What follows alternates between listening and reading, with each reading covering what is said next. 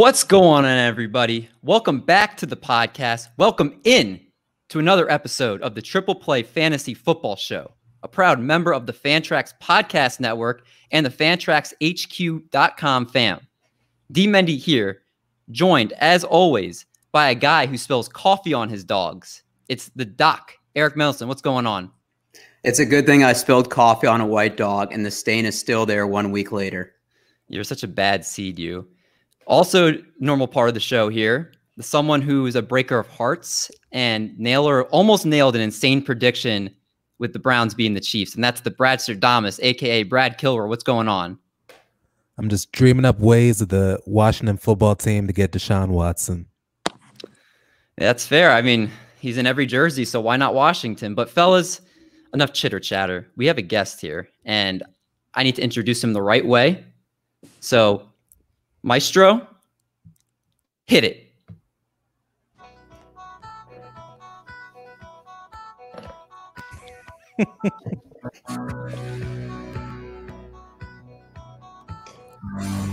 Ladies and gentlemen, if you will, we welcome in, standing at 6 foot something from the University of Syracuse, weighing in at what the scale calls sexy. This man has defied greatness with just 3 letters, T-M-R. A senior fantasy football analyst at ESPN, a molder of minds as the author of the New York Times bestseller, Fantasy Life. The founder of the secret weapon that is the Fantasy Life app. Ladies and gentlemen, put your hands together. I give you an actor, a writer, a puppet master, a podcaster, a dad joker, the fantasy god, Matthew Berry! That is definitely an intro. Thank you, guys. I appreciate you guys being here.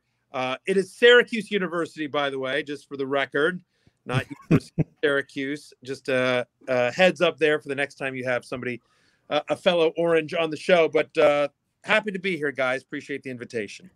For the listeners, Dave was wearing a purple wig while he did that intro. And sunglasses. It was a lot. There was a lot to unpack there, candidly. Even though I had to take them off because I could not read my own typing with the sunglasses. But Matthew, man, absolute honor. As I said, everything except obviously mixing up my oranges there. Everything about you is true, and obviously one of the best in the game, if not the best. So I just want to start off by first saying, for the people that live under a rock, can you tell us a little bit about you, about the book, and about the app? Because the Fantasy Life brand itself is just grown to an astronomical amount of publicity or out there. And just curious for everybody in case they're not familiar with it. I appreciate that. We're getting there with Fantasy Life. So in 2013, I wrote a book called Fantasy Life. It was published by Riverhead Books.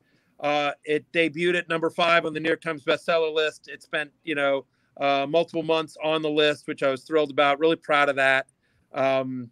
It took me 2 years to write. It's, if you're a fan of my writing, it's the best thing I've ever written.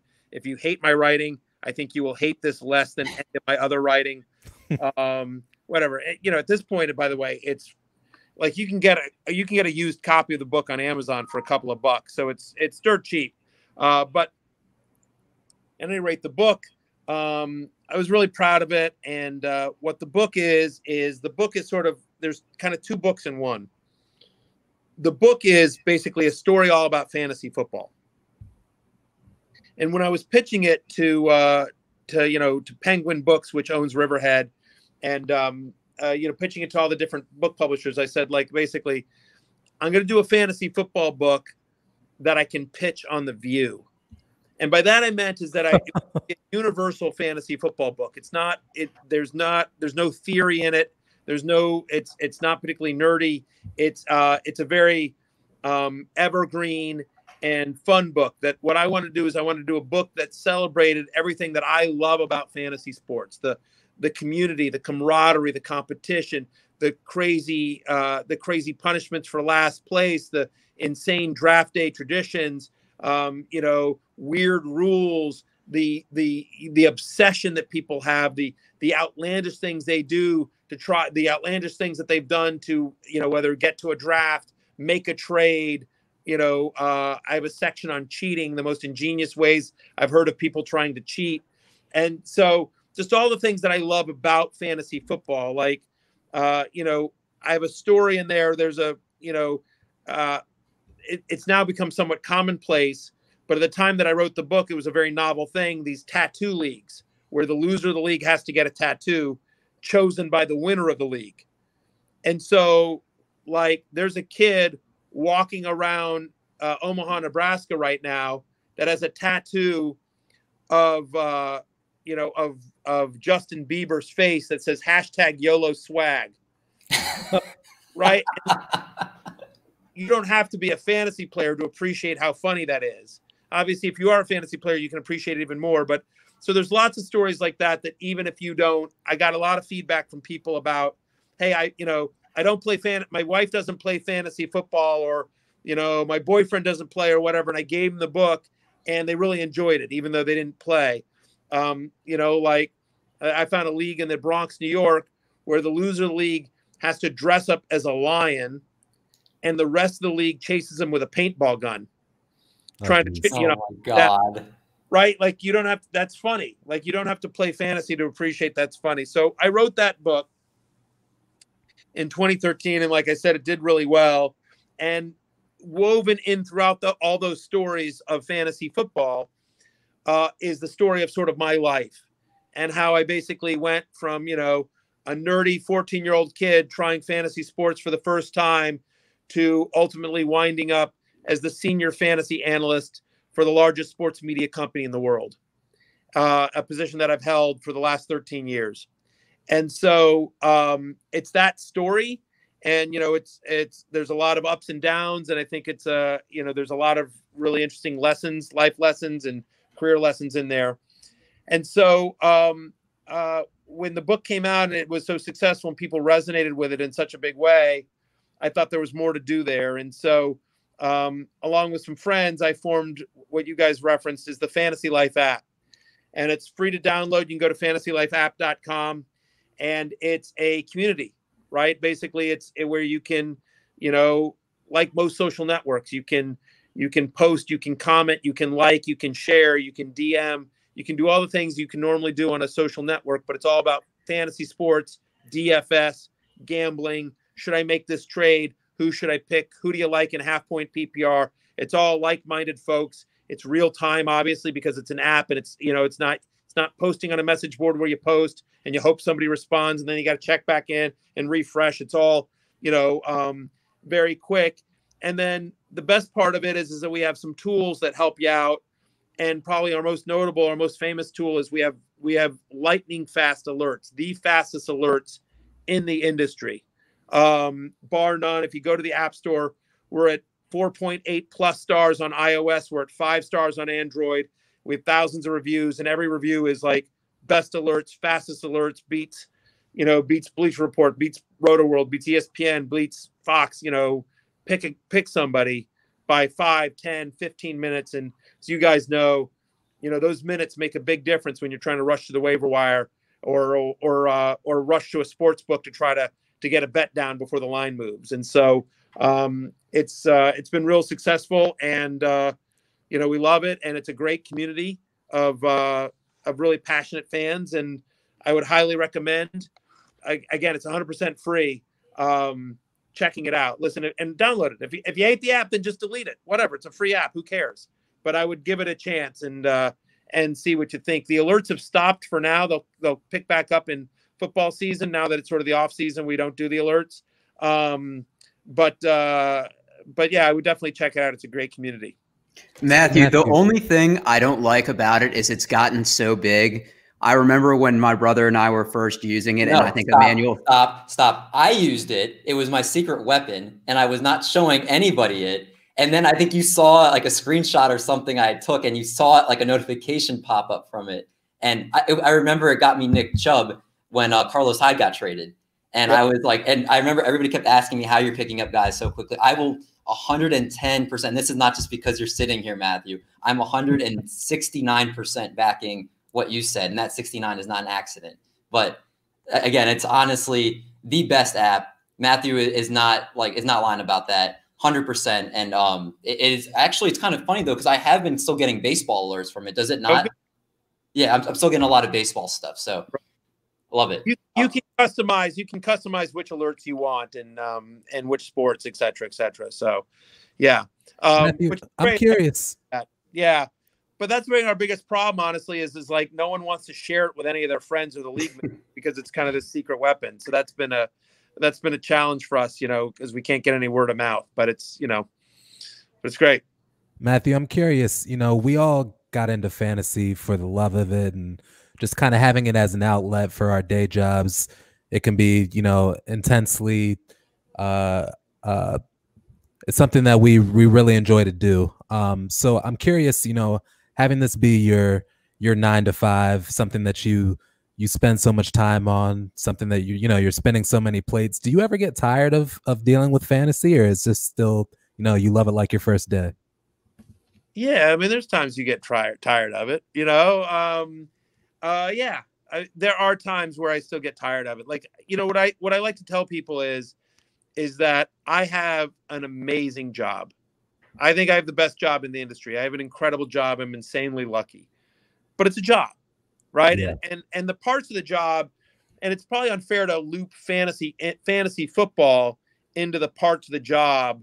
So, like, for example, I still love fantasy football, right? The game itself, but do I love, looking on Twitter when I've said, I'm making it up, when I say I love Ryan Tannehill, and then Derek runs for 4 touchdowns and Tannehill's, QB 15 on the week, and you're like, well, you know what I mean? And, I got people calling me an idiot or whatever. So I don't love stuff like that, right? I don't, when it's Wednesday at, Wednesday morning, it's noon, I get off the podcast. I've done, worked all day Sunday, all day Monday, all day Tuesday, done, a bunch of shows, rankings, and Wednesday, and I get off the podcast. I've just done an hour podcast that, of course, I've prepped for. We do an hour podcast every day here at ESPN. And then I'm just like, all right, 5,000 words. Love, hate, due by 9 a.m. tomorrow morning. All righty. You know what I mean? Like, there's that moment of dread where I sit down and like, all right, what am I writing about today? And like trying to figure out, because I've had a term paper due every week of my life for the last years. And so, so there are moments like that where the column isn't coming, or I'm struggling with the open or whatever it is, and so there are parts of my job that, get challenging. But yeah, for the most part, I still love fantasy football. I don't know if that answers your question. What do you do to get over that hump when you have that writer's block, or you're kind of dragging and, you really could just use a vacation, but you can't take one at the moment? What do you do to kind of just power through?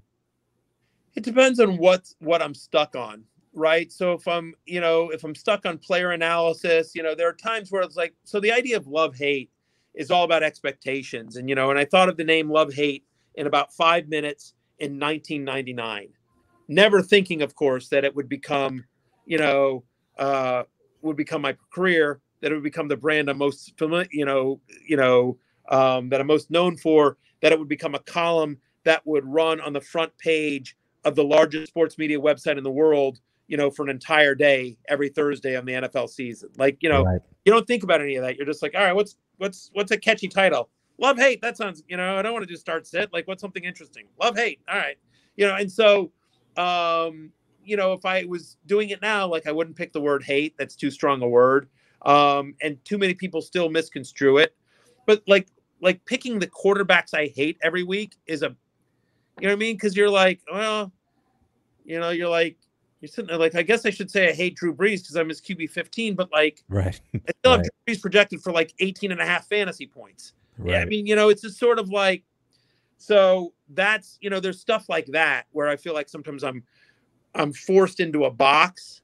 You know what I mean? Like because of the construct or the structure of the column or a particular segment on a TV show or the podcast, I feel like I have to sometimes, forcing a pick isn't the right way to describe it. And I try to couch it and I'll explain like, okay, yes, I hate him, but I still think he has you still have to start him, but I'll try to explain it, but it's a challenge. So to answer your question in terms of how do I work through that, if it's on analysis, I'll try for a different position. Sometimes I'll call a researcher that I'm friends with, that I work with, and I'll say like, hey, I'll try to talk it through with him. Mm-hmm. If it's about the open, then I'll be like, you know what, I'm just going to put that aside and I'm going to work on the piece of the column, or I'm going to, mm-hmm. Or sometimes I'm just like, all right, you know what? Let me just screw around on Twitter for a half hour. Yeah, sure. Love that. Like I'll get up and just sort of walk around and clear my head and just try to like whatever. And, I remember one time talking to a writer who told me, his advice was just write something, anything. Doesn't have to be good. Don't worry about it being good. So sometimes what I'll do is I'll just literally write something and I'll be like, I know this sucks and I'm going to rewrite every word of this, but let me just get something down. Mm-hmm. So I'll do that. And just to get a flow going. And then I'll go back and I can't tell you how many times I've written like 4 paragraphs. And then on the 5th paragraph, and then I'm writing the column and then I'm halfway through the opening story and I'm like, you know what? The story starts in paragraph 5. Those first 4 paragraphs that I just spent 2 hours on, completely useless. The story starts. I really need to start this on paragraph 5. So this is a lot of inside baseball. I don't know how interesting this is to your audience, but no, absolutely. That's how I do that. Awesome. Well, we are very excited that Matthew is here hanging out with us today. I want to be respectful of his time, so I want to get through a lot with a little time here. So on deck, what we have in the huddle, Bitterberry or Very Berry. Fantasy football is a year-to-year game. Players' value can change so much from one season to the next. And I know ADP is not quite out yet. So I took a poll on Twitter and got the 6 most controversial names to rank next season. And it's going to be Matthew's job if he's going to be a Bitterberry or a Very Berry on those guys for next year. We'll finish out with a little question of the week and a little game at the end of the show. So if you are ready to give this episode a try-in, we're ready to help save your ears from a crying. But first, if you subscribe to the pod yet, make sure you never miss a show by clicking the subscribe button wherever you find your podcasts. Want to hear more Triple Play? Great news for you. We have a fantasy baseball and basketball show that you can check out, available anywhere you get your podcasts. If you're enjoying the content, how about being the cat's meow and leaving us a 5-star rating and review to support the show? Check us out on Twitter and IG at Triple Fantasy. Eric and Brad run our social media and provide daily questions, bad takes, and of course, our weekly episode drops. Our podcast is the equivalent of nibbling on a puppy's paw. Put those little pads between your teeth. Thank you to our loyal listeners for tuning in each and every week. And we're going to jump right into Bitterberry versus Very Berry with Matthew Berry right after this quick break. And we're back. Bitterberry or Very Berry. So Matthew, again, I have to say, David, if I may, there are more rhymings and human sound effects on this show than I thought there were going to be. That's why we're different. That's why we're the best in the business. There you go. Fair. Understood. Thank you for not leaving. I was hoping that that sound effect didn't scare you away. Yeah. Duly noted. So yeah, Matthew, people know the Bitterberry. It's a thing for you, obviously, but there's never been a Very Berry. So I'm incorporating that in. I got 6 names on this list from people that were given to me on Twitter. And I'm interested in your thoughts as it stands right now for next season. And let's start off with number 1, and that's Hollywood Brown. How are you feeling about him? I know he finished strong this year. How are you looking at him compared for next season? Yeah, I'm nervous about Hollywood Brown. Look, I get it, but like he was great weeks 12 on, right? This is a guy that had averaged 16 points a game, but it was so touchdown dependent. He scored in 5 of his final 6 games, right? Here's a guy that, in the 9 games, which he didn't score a touchdown, he averaged 8.4 fantasy points. He had 50 or fewer yards in 10 of 16. He had 4 or fewer catches in 10 of 16. I believe that the Ravens cannot go into next season without adding to their wide receivers. That they can't be sitting there going like, we got to give our guy a chance. Like Hollywood Brown is a nice player, and you got Mark Andrews, but Miles Boykin, Willie Snead, like, what are we doing here, guys? Devin DuVernay, like it's such a deep free agent class at wide receiver, right? Between Galladay and Juju and Allen Robinson and Marvin Jones and Corey Davis and Will Fuller and so on and so forth. There's such a deep class that I feel like Baltimore has to get somebody real there to help out Lamar Jackson. And when they do, the 25% target share that you're seeing from Marquise Brown, I think goes away. And I think he becomes a player that's probably better in real life than he is in fantasy, which is where he is somebody that has some big games, will help you out. But I think the consistency is going to be hard to catch, right? Like a small guy like that being touchdown dependent scares me, right? Yeah. He just doesn't. I still think that's going to, even with the release of Mark Ingram, I still believe that team's identity will be run first. So even if he becomes a number 2 wide receiver on the Ravens and he's getting somebody's number 2 cornerback, albeit with a smaller target share, you don't like Marquise Brown? Well, I mean, again, it's all relative. Like when you say you don't like him, like, I mean, I like the player fine. I think he's fine. I'm not worried about him being like, I don't feel like Marquise Brown was shut down by elite corners this year. I don't feel like that was the problem. Right. I don't think they threw it very much. You know what I mean? Right. I feel like, he'd get he's getting massive target share. Like it was just like, first off, Lamar was bad in the first half of the year, but again, like it was all, I mean, I don't know. Like when you watch those games, it's like, it's Lamar running for 50 yards and then it's J.K. Dobbins running. And like, and by the way, they don't have to score a ton because their defense is so good. So it's not like an explosive offense. I don't know. Like he was wide receiver 45 this year in points per game. And this is a guy that was, and that includes a guy that scored, a touchdown in 5 of 6 games. I don't know. Like, so yeah, he's a tough guy. And I think it's interesting. You brought up, he also was kind of used differently at the end of the year. He became kind of more of an under guy, wasn't having as much ADOT, which he was known as Mr. A, he was all the air yards guy. Like, listen, they expanded his route tree, which is great. And, he became a more complete receiver. But again, like, is that what you like? Is that what you want? Like suddenly are we turning Marquise Brown into, freaking Julian Edelman? Hey, the really fast guy, let's not have him run deep. Like, you're like, wait, what? Like, again, I could be dead wrong on this. You're asking me, in the middle of January. Right. But as we sit here in the middle of January in 2021, will I have 30 to 35 wide receivers ranked ahead of Marquise Brown coming into next year? I will. All right. So Bitterberry for Mr. Hollywood Brown as it stands in middle of January here. Let's move to the guy next, who I got more than any other name of the responses I got. And that was Michael Thomas, Mr. Can't Guard Mike, Mr. Master of the Slant. Matthew, he's tough. What are you? Obviously, they'll have a new quarterback next year, as it seems, and he just got a bunch of surgery done. So, what are your thoughts on Michael Thomas? It's a great question. I actually think Michael Thomas is going to be a value next year. Ooh, spicy. I like it. I do, because I think people are going to be out on him. I mean, here's a guy that was the consensus number 1 wide receiver in fantasy. Coming into this year and has been, a top 3-4 guy for a long time. Bad year. Drew Brees, let's assume Drew Brees retires. No Drew Brees, off the bad year. Like, I think people are going to be out on Michael Thomas. And I actually think he's going to be a value. Like, he's going to go in the 2nd, maybe even 3rd round. And he's still going to, let's look at that team. We suddenly worried about Traquan Smith, Manuel Sanders, right. Harris. We'll see what they do in free agency. We'll see what they do in the draft. But as we sit here today, again, in January 2021, who's getting, we think Sean Payton's suddenly not going to throw anymore? I don't believe the Taysom Hill starting quarterback for the Saints all next year. I actually think it's going to be Jameis. I think they re-sign Jameis, and they keep Taysom Hill as a gadget guy. But even still, I just think he still gets massive target share. He was a guy that this year, honestly, should have been shut down.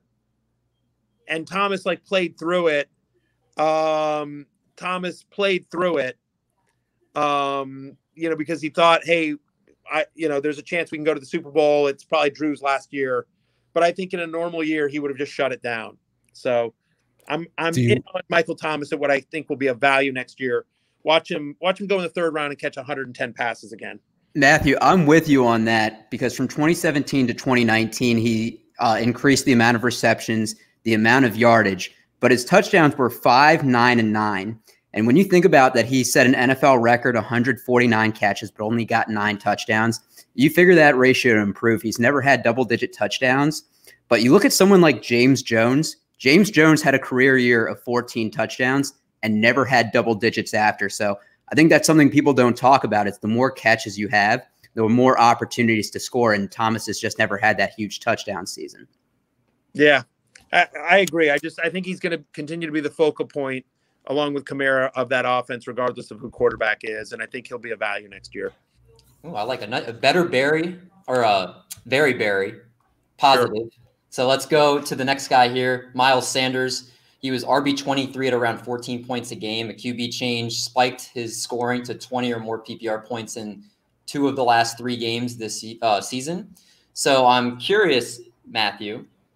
He's also kind of an enigma. I don't know what to do with Matt. He's right now probably a round 2, round 3 guy, but the hype going into last year kind of got out of control. What are we doing with me? This is a guy that was on my preseason. I cannot tell you how much grief I got coming into this year about saying Miles Sanders is not a first-round guy.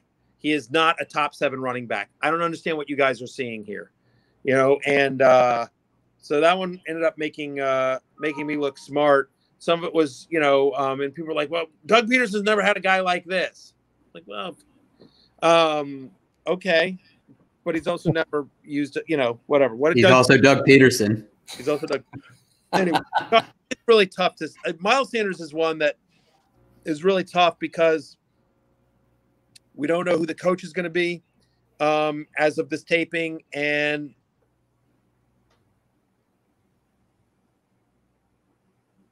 I don't think we lost your sound. I told her I would be done at 6. So anyway, it's a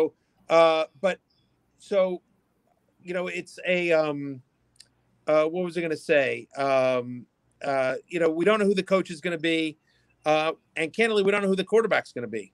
I would feel better about Sanders if Jalen Hurts was the quarterback. If Carson Wentz is not on the team, I don't know how that's going to happen because his contract is so ridiculous. But the 3 games that Jalen Hurts started, weeks 14 through 16, Miles Sanders averaged over 19 fantasy points a game. Like, again, a mobile quarterback. It was a better offense. It was a more efficient offense. So I just think it's hard to – I think he's really hard to say, but I am probably more in on Miles Sanders than out because of the change at the coaching position and because I think this is a team that has holes that it needs to fill. And I think they will go into the season saying, like, okay, we're okay with Miles Sanders. You know what I mean? Like, I think he's a top 15-ish running back. If I had to, again, as we sit here in the middle of 2020 without knowing who the coach is, I'd say middle of January 2020, I'd probably, rank him somewhere in that, running back 14 to 17 range right now. Okay, that's fair. I want to take the last 2 guys I want to talk about and just give them both to you. So again, I want to be respectful of your time and just kind of give me your quick thoughts if you're bitter or very Barry on them. And that's Joe Mixon and Lamar Jackson for probably roughly where they'll be ranked next year. So Joe Mixon, I'm going to be in on. I get it. He's been injured. I think a lot of it also depends on the health of Joe Burrow, but this is a guy that averaged over 23 touches a game, had, over 4 targets a game, over 3.5 catches per game, both career highs this past year. And I'm bullish on the Bengals offense, right? Just assuming the health of Joe Burrow, which is a big assumption here as we sit here in January 2021.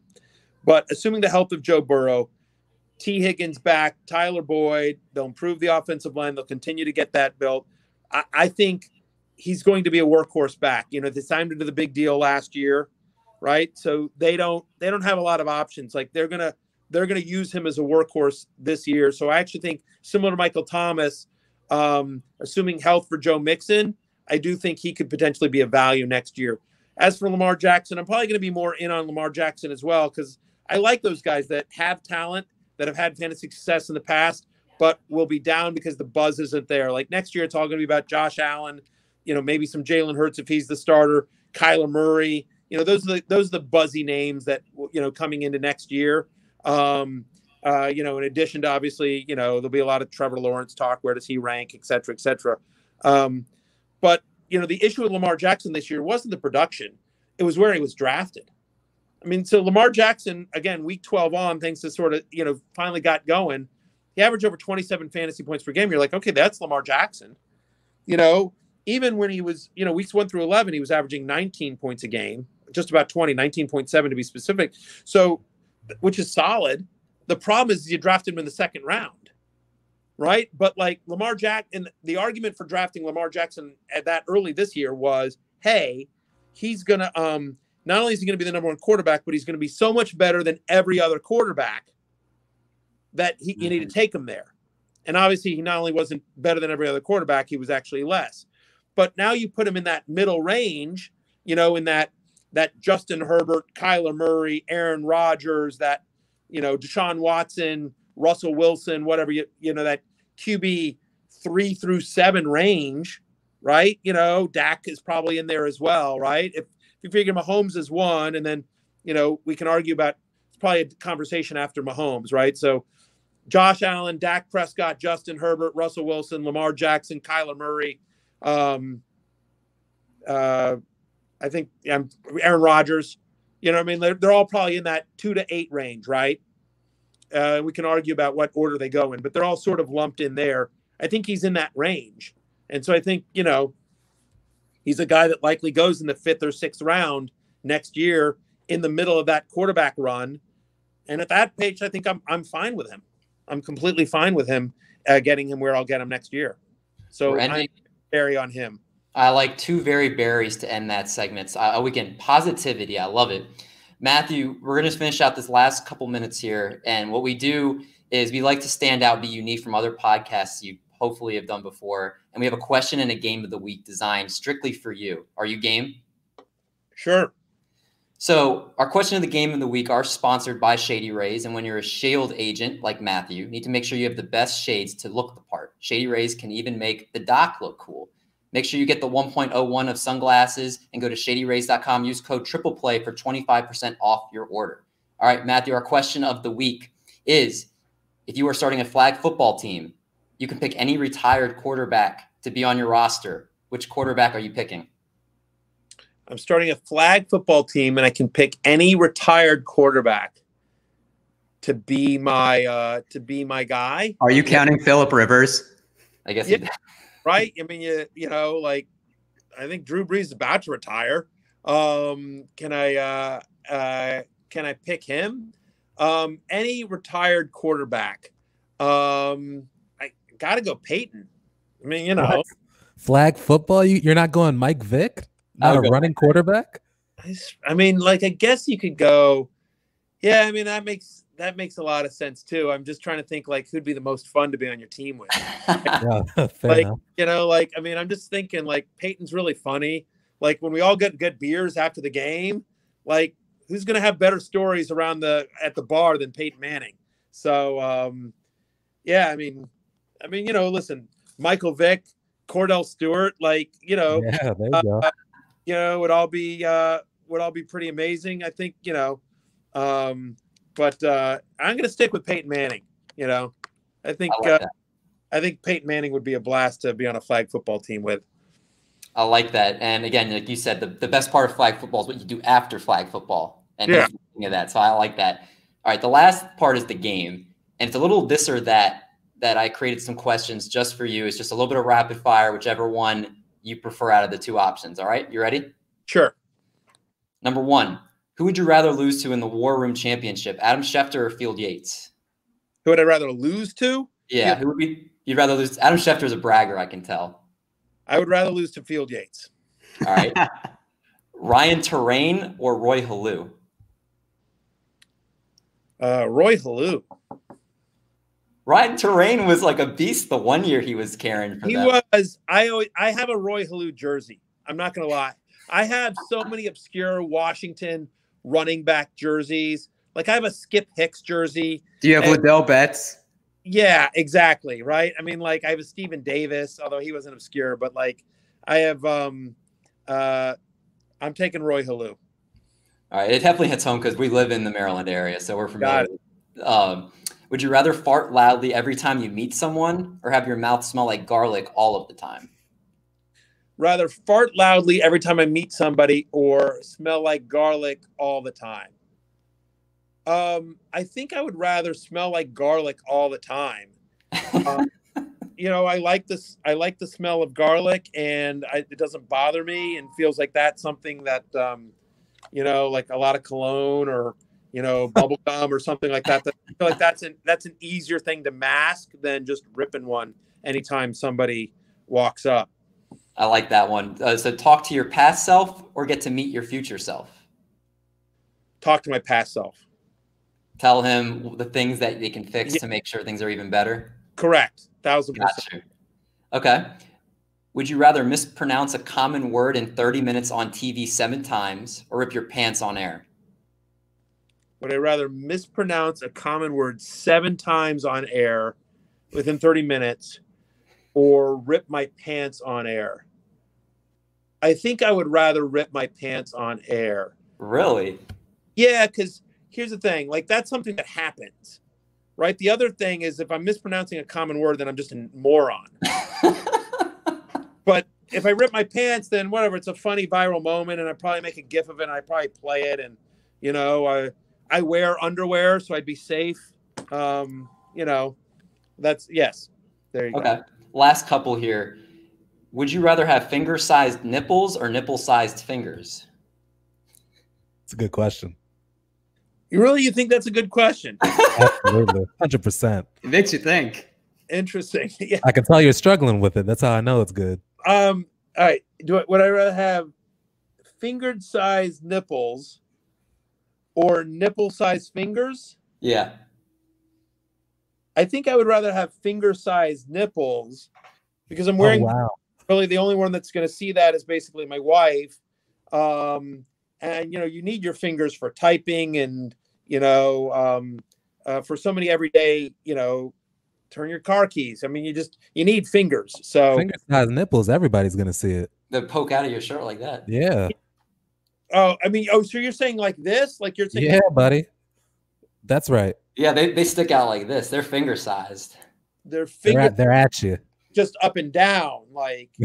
Yeah. like basically look like you had like big red streaks or whatever. That's a loophole I didn't think about. I didn't think of that either. Up and down is probably better. I mean, like, right? Because like I'm just thinking about nipples. They're on your body. They're red or pink, right? So I assume like finger size. It's just like you have like somebody put a tattoo of a finger Matthew, on your. that is a great loophole. I didn't think of that when I came up with that question. You win. You're right. There you go. All right, these are the last 3. Rex Grossman or John Beck? I'll go with sexy Rexy. Like I remember because when Rex took over as quarterback, we were excited because he knew the offense, right? Mm-hmm. He knew the offense, and so yeah, I'll take Rex Grossman. Although you should ask me about Tim Hasselbeck, my coworker, who started 2 games for Spurrier. Anyway, go ahead. I remember just driving home and everybody excited about John Beck potentially being something because Shanahan was hyping up how great he looked and everything too. It just haunts me thinking about that. But last 2 here: eat an entire stick of butter or send an embarrassing email to everyone in your contacts. I'll send an embarrassing email. You can't do the stick of butter? Oh God, no! That's so gross, so disgusting. I think I would do the same. I agree with you. I'd rather last one. Send the email. Explain later. Okay, I like that. Last one. This is the most important one. Washington wins a Super Bowl, guaranteed, in your lifetime. Obviously, not from now to the rest of how long you live. But you have to see my face in some way, shape, or form weekly for the rest of your life. Is it worth it? I can see your face.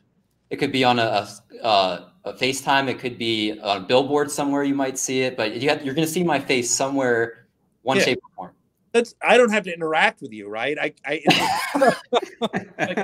Ouch! No, you don't have to interact. You just have to get used to seeing it. If I just see your face, like, what do I care about that? I see unpleasant faces all the time. Oh my God! So that's as long as I don't act with you all the time, I give me a guaranteed Super Bowl, absolutely, for the Washington professional football team. Hail to the WFTs. Matthew, I thought you might be upset with me, but I didn't think you were going to break my heart. So if you had just worn a better colored wig to start this episode. Don't ask a question you don't want the answer to. That's fair. I did walk into that. Don't ask a question you don't want the answer to. That is rule number one as a podcaster. I'm going to pick up my dignity and get you out of here, Matthew. I want to thank you so much for coming on the show tonight. I know you're a super busy guy, so you taking the time to hang out with all of us really means a lot. I appreciate it, guys. Best of luck to you guys in the industry. Keep crushing. Thank you so much. And he's not nicknamed TMR just because he's a talented Mr. Roto. He's also because he's the magnanimous teacher of fantasy. So make sure you look that up, kids. Thanks again for listening and watching, everybody. More great guests and athletes coming all off season long. Enjoy the conference finals. We'll catch you guys next week.